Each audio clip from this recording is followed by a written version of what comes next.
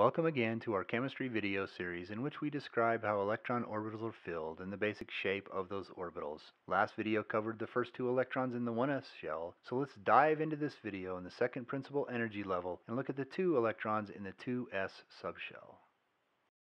Previously we saw each row or period on the periodic table was a principal energy level, and the first two columns or groups, which we know as the alkali and alkaline earth families, show us the first and second electron captured in the principal energy level. The first electron, like we saw for hydrogen, traveled around the atom, not in a rigid path, but we saw a spherical shape in which the electron moves, and we called that shape the orbital, in this case the 1s orbital. And we looked at the helium atom with two electrons. We saw both electrons move around the atom in the same spherical orbital. From the Pauli exclusion principle, we know for two electrons to be in the same orbital, they must have a different property which we call spin. One is spin up and one is spin down. While the first principal energy level only has the 1s shell, the second principal energy level, n equals 2, has the 2s shell, which we'll cover in this video. The second energy level also contains my brother's favorite, the 2p subshells, which we'll cover in the next video. Again, let's look at the periodic table and take the first element in the second energy level, lithium. The symbol is Li, and the atomic number 3 indicates 3 positively charged protons in the nucleus. To counteract the electrostatic force of the protons, lithium usually has 4 neutrons. To have a net charge of 0, a neutral lithium atom has 3 negatively charged electrons balancing the 3 positively charged protons. We know that the first two electrons are already in the full 1s subshell, so we build the atom up to the next energy level. To do this, we add a new energy level. We start the second shell. This building up is called Aufbau principle, from the German word aufbauen, which means to build up. As earlier, we follow the electron along and begin to make out the shape of the first orbital in the second principal energy level. This orbital is also spherical. We call this orbital 2s, 2 for the second energy level, and s for sharp, but we also use this to help us remember spherical.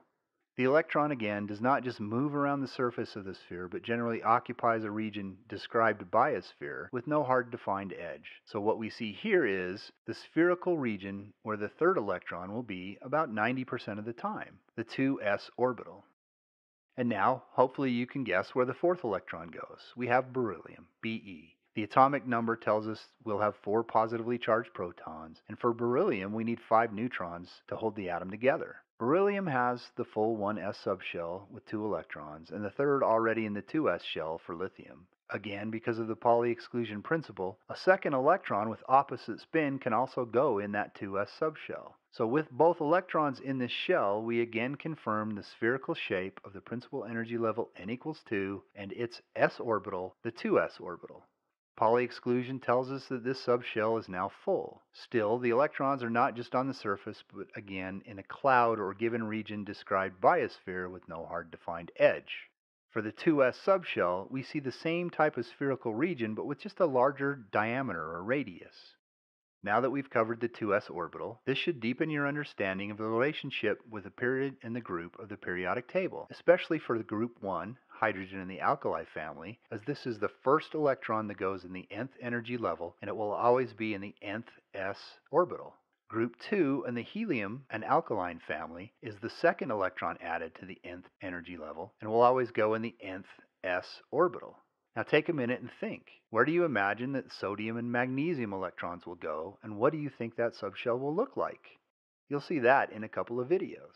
Hopefully this video you have seen that the second principal energy level n equals 2 accommodates the third and fourth electron in the atom as we build up energy levels, the Aufbau principle. These two electrons with opposite spins fill just a little bit larger but still spherical 2s subshell. Our next video, we will stay in the second principal energy level n equals 2, and while in the same shell, we'll start our exploration of the shape of the next subshell, which is not spherical. We will look at the p subshells for boron, carbon, and nitrogen, and introduce Hund's rule. We hope to see you in that video, and if you like these videos, please give them a thumbs up or a comment down below, and help the channel grow by telling a friend or becoming a subscriber.